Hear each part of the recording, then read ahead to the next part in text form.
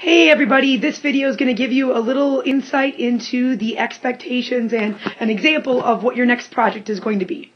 The basic idea is you are going to be responsible for finding a video or a cartoon and finding a clip from that, and then going through and analyzing and discussing the physics behind it. Does the video or the cartoon accurately represent the physics? Why or why not? And explain that to your peers.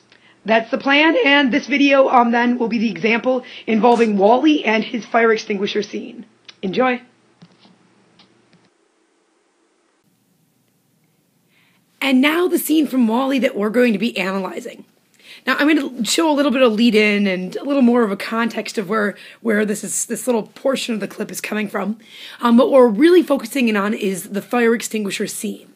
So keep in mind, WALL-E's in the middle of outer space, and he's using a fire extinguisher and in order to apply a force on him. So that's going to be the part we're going to watch and focus in on, but this is going to be the clip that kind of leads into that piece.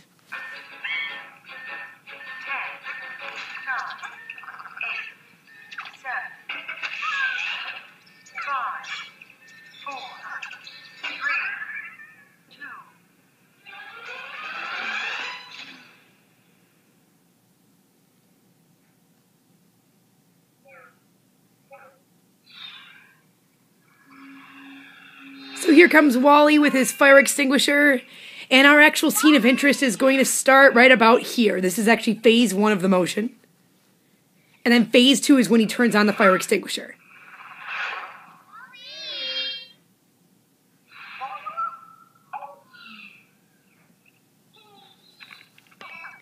So once again, when we're watching this, if we want to zoom on back, yay for rewind.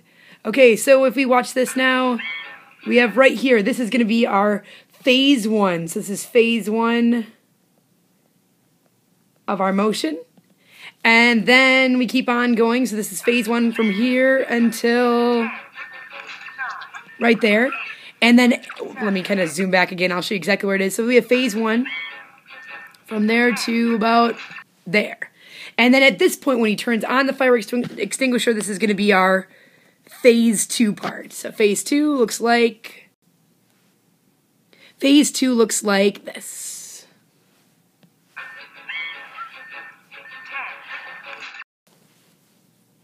Now, in order to understand WALL-E's motion, be able to analyze it from a physical standpoint, we need to understand what forces were applied on WALL-E.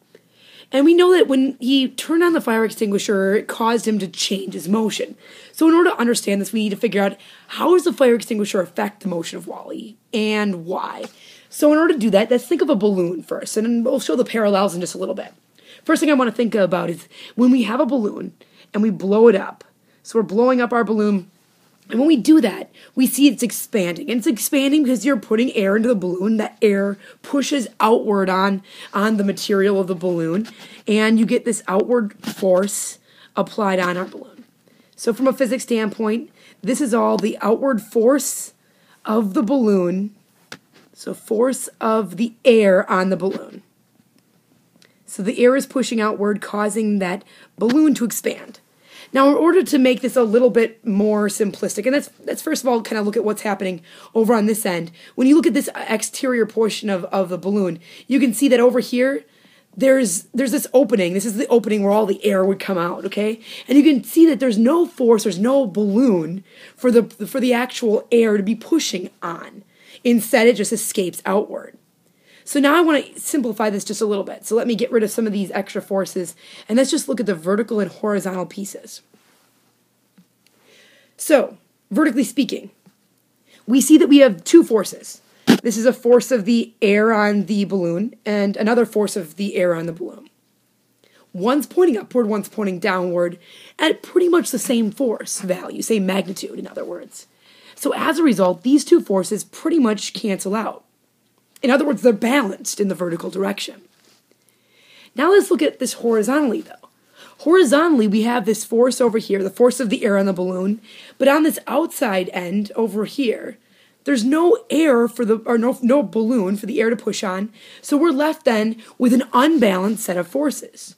We have the situation where this force is causing my balloon to have a net force in that positive direction.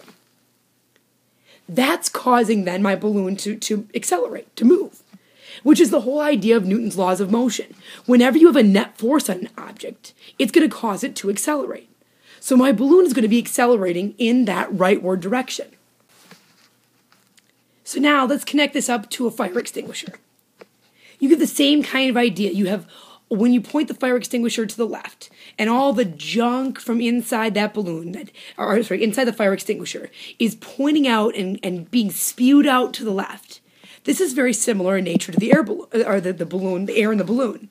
The air in the balloon is getting pushed out to the left, just like the stuff in the fire extinguisher. As a result of that, in the balloon, it caused that force going towards the right, and it's going to be the same for my fire extinguisher.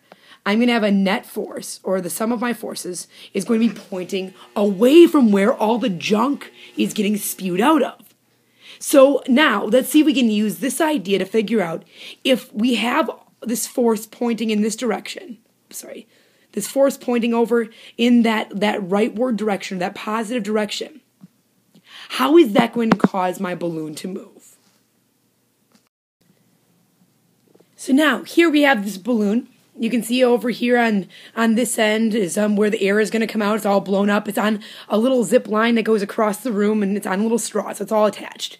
Now the question then is, with the same setup, with this balloon, with all the stuff, all the air coming out of this end of the balloon, what's going to happen to the balloon when it's released? When that air then is able to push it forward? In other words, how are the forces going to affect the motion? So here we go. Let's watch our video real quick.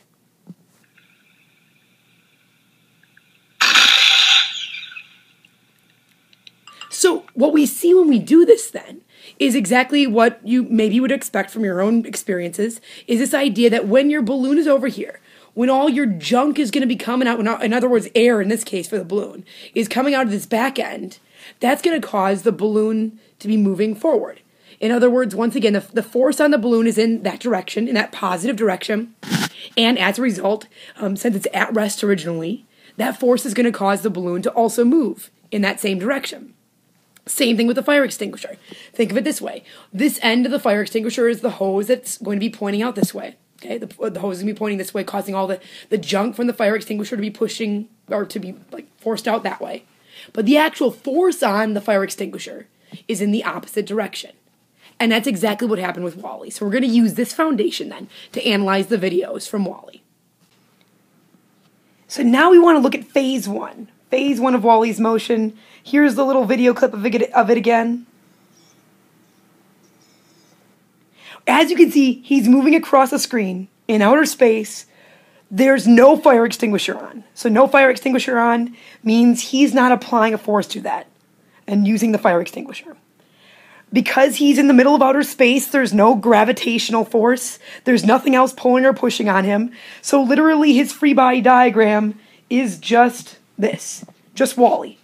And as we know from Newton's first law of motion, if there are no objects acting on or no forces acting on the object, so the net force on the object is equal to 0.